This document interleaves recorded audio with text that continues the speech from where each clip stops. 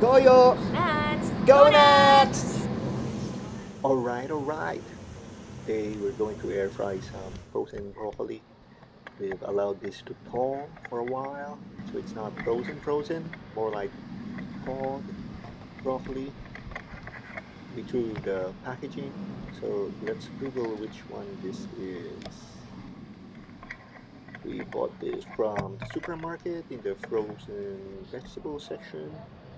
We've preheated the oven for a minute at 200 degrees Celsius. We're putting all the broccoli into the air frying container. The plan is to do 5 minutes at 200 Celsius. Check it out and do another round.